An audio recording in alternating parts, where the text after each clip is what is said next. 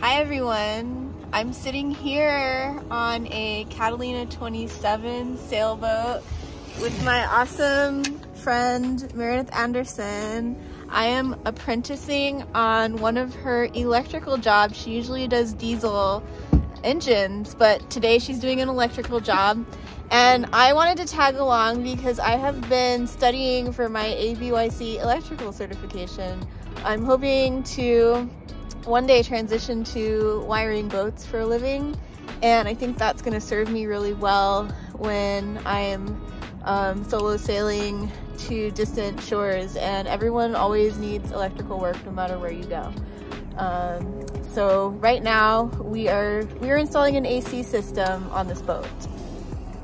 So I got this started, I clipped these wires, but then Meredith took over because it's getting kind of late, and she's a much faster, I can be slow and careful, but she's fast and careful. You'll get there. Yeah, and we're on the clock. So yeah, this is a job, this is real. And then Meredith, what are you doing now? Right now, I'm wiring in the main AC feed. So she's wiring the AC wire from the inlet to the back of the panel. And I'll show you what I did. Yeah, so if we come down here, this is inside the boat. This is a Catalina 27, which is like my first boat, which is the boat I sold to Meredith, ultimately. So if you look back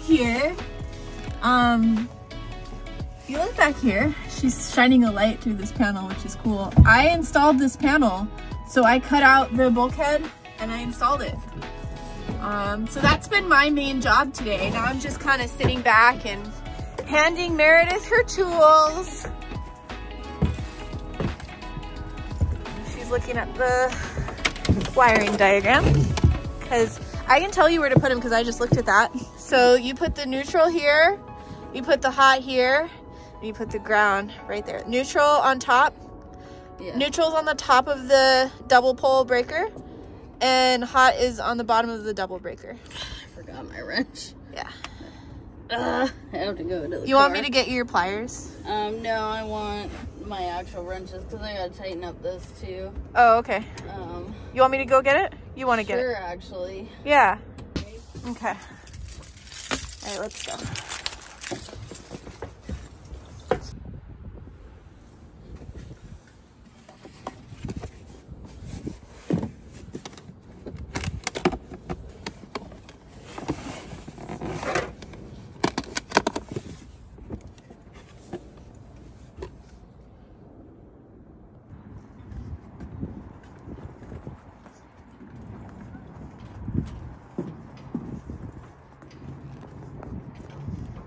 So numb.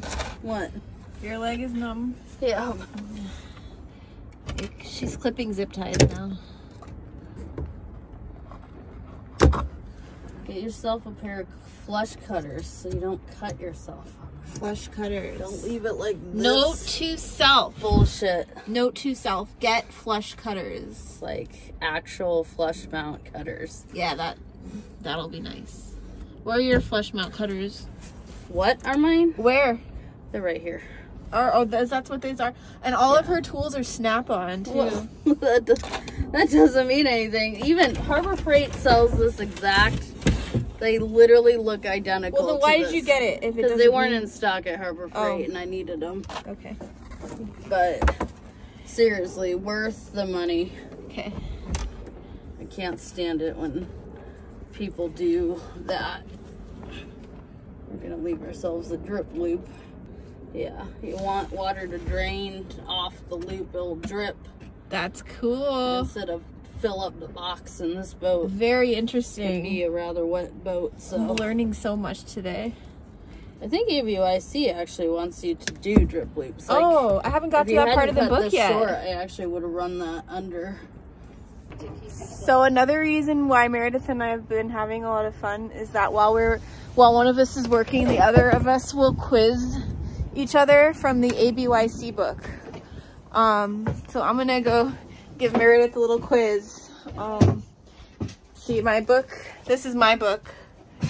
It's a very expensive book, but I'm gonna flip to a page in the book. I'm gonna ask Meredith a question, and I bet she's gonna know the answer. No pressure or anything. Yeah, no pressure. No pressure at all. Okay, let's see. Let's just flip to a random page and see if she can answer just some random question. All right.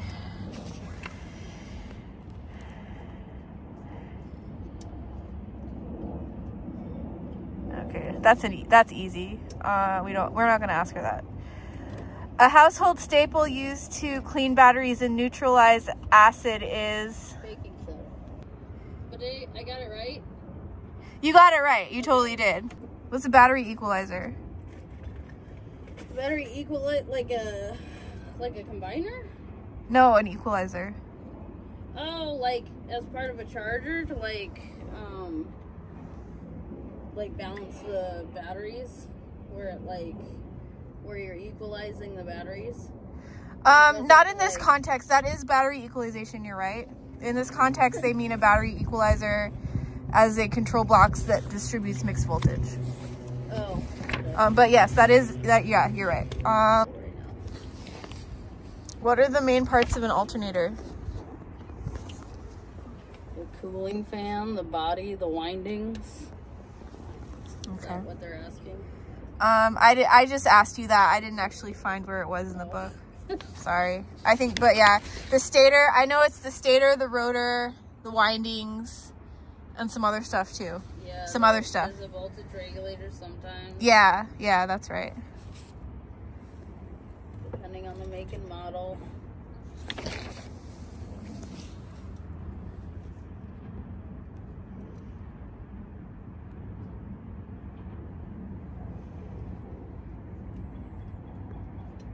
Pigtails less than how many inches in length are exempt from overcurrent protection requirements? Like, what do you mean pigtail? Like an adapter? Yeah. Like less than 6 inch? Oh, you're so close. 7 inches. Oh. Damn it. Heat shrink should be a minimum of how many inches? 2 inches. Yay. Okay. Let's see the beautiful job you did. That's wonderful. Look at that. Look at what she did. I'm the one who stripped them back, but she actually did them.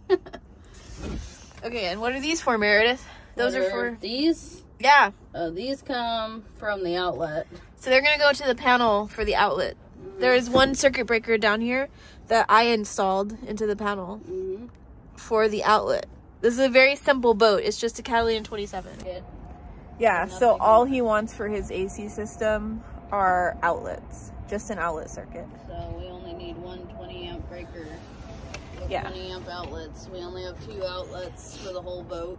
Yeah, so... One of the outlets will be dedicated for the battery charger. Yeah, and I'm gonna show you what the system is in there. Here's what Meredith installed earlier before I got off work and joined her. So she installed a weather resistant outlet and a galvanic isolator, and she also installed the AC inlet. You can see it up there. Yeah, very neatly wired. Look at that. Look at that curve. Look at the curve. She did not do this. I just want to be clear. She does not approve of this at all. I can't wait to rip it out. She hates these things. Yeah, those are bad news. Yeah. And these, as you can see, it's those already wire failed. nuts. Show them those wire nuts. Oh, like we both hate those. Yeah, I can't wait to. Those are household. They're already falling apart. Yeah. Probably half of his DC doesn't work. This one, like, this already came apart. Yeah. It's very tight. It was just, you know, attached across. I love the. Oh, and check this out. Razor blades. Razor blades, all the way down. What do you? Oh yeah, that actually tore my shirt earlier today. Yeah, that's a hazard, and that's what the flush cutters are for. Don't do that. Yeah. If nothing more, at least leave the end on it so it won't hurt anyone. But this is like I can draw blood with those, and that drives me insane. Yeah. It's the little things that really count. I mean, be meticulous and do a good job, or someone could really get hurt someday. Yeah. It's like people don't think about that. Yeah. It doesn't have to be for a museum. Yeah, take your time. Do it right. I mean, just don't cut corners with safety. Yeah, you don't want to be the boat that burns everyone else down in the marina. Yeah, it's not worth it. It's not worth it.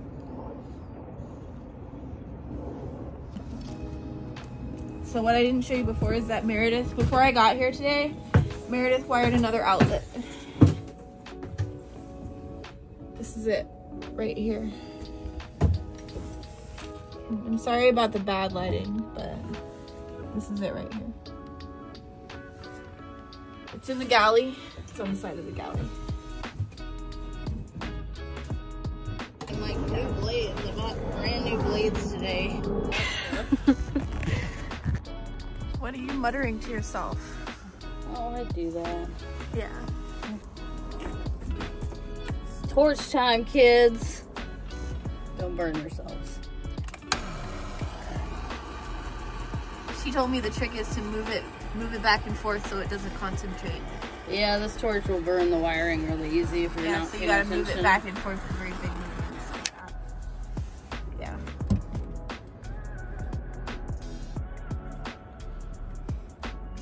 And she's gonna do the outer heat shrink now. She just did the inner heat shrink, now she's gonna do the outer heat shrink. This is a very wet boat, so it's worth doing it, but also the type of crimpers I'm using can damage the heat shrink, so it needs to be done anyways if I choose to use these crimpers, which for me and my grip strength, I really like them. But just if you're doing that, you know, be wary. If you end up accidentally punching a hole, you do need to seal it regardless. So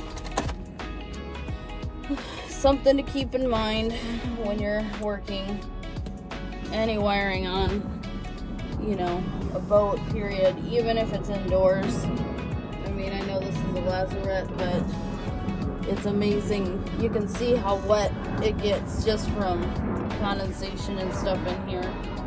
And so leaving your wires, these nylon connectors and exposed, you know, strands, they're just gonna start rotting away before you know it, and that's not good.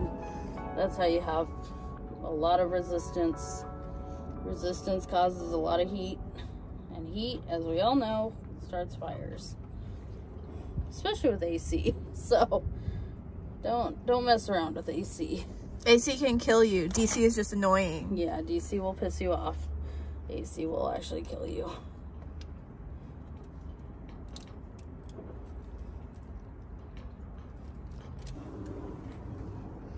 One thing Meredith said I did wrong when I was cutting these wires is that I neglected to ask her where she wanted to cut the hole in the cover box that's going to go on top of this, because she said that ideally she would have liked to have all of the wires come down from the bottom here and go through one hole in the bottom of the cover box. She would not have done it this way, so now she's going to have to cut 2 holes. But that's just the price of having an apprentice, isn't it? Yeah. Just make me do extra work. Hey, at least you didn't have to cut out for that panel. That's true. At least somebody still had a who had multi-tool the right that tool, wasn't who had stolen. the multi-tools. Yes, I provided the tools. I didn't provide all the tools. Oh yeah, I provided a significant set of tools.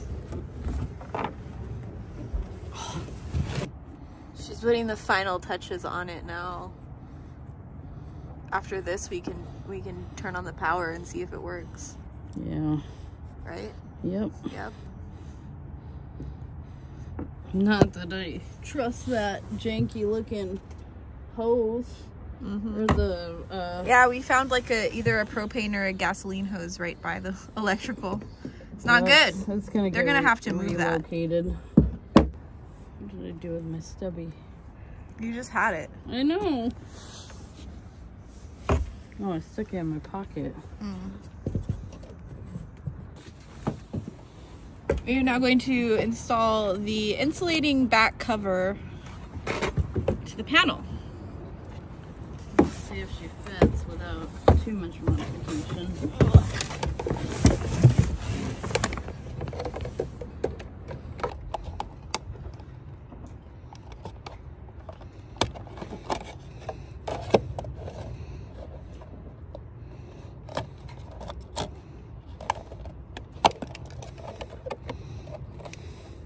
She's got it. So she screwed it in. Mm-hmm. This will get wired up later. Yeah. I don't care nearly as much about the LEDs right now. Yeah. Anyway, We just finished the AC install on this boat and we were about to try to turn it on for the first time. All right, here we go. I don't think this cord is long enough. well, that's gonna be a bummer. It's not long enough. Seriously? Seriously. Oh, it's so close. It just has to go, like, right here. Like, I think if we put it over the boat. Oh, that's so sad. That's so sad. Hold on. Save your tears. But I worked so hard just to have some power. That's all I wanted was power. I just wanted just a little bit. Ooh, she's like just gonna reach, barely. Meredith, don't speak too soon. We just have to go around these spreaders. You gotta try it though. It looked like it was gonna reach. It's not. We have to go around the spreaders. And Aw. go past your foot. There we go. See what I tell you.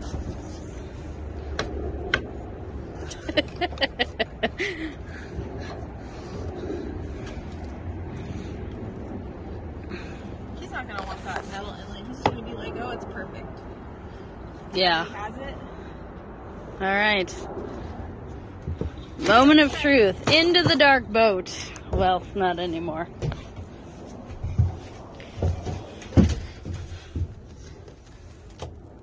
Hey!